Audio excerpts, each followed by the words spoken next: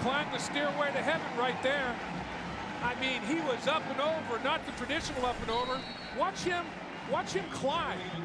Watch it, the feet. Okay, up we go. Nobody's going to stop me. I have a body lean. I have a 230-pound body that's vaulting into the end zone. Go ahead, take your best shot. I'm not going to be denied.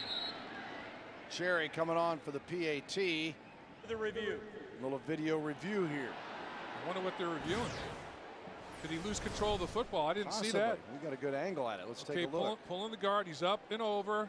There's the football. He's crossed the plane. He loses possession, but the ball, did he have possession when it started across the plane? He hit the ground. Possession's gone. But remember, the tip of the football just has to cross the very front tip of the goal line.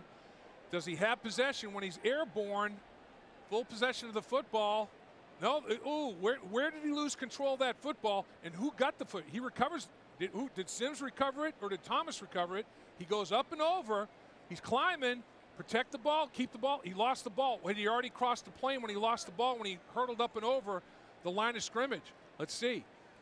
Up, ball.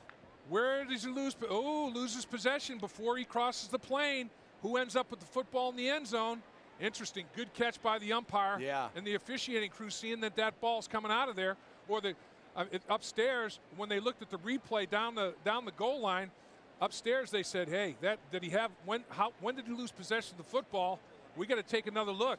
Good catch. Remember, in college football, every play is reviewed. Did he have possession when he crossed the goal line? After further review. It is a touchdown. It is a touchdown. Play stands on the 1-yard leap there by Thomas.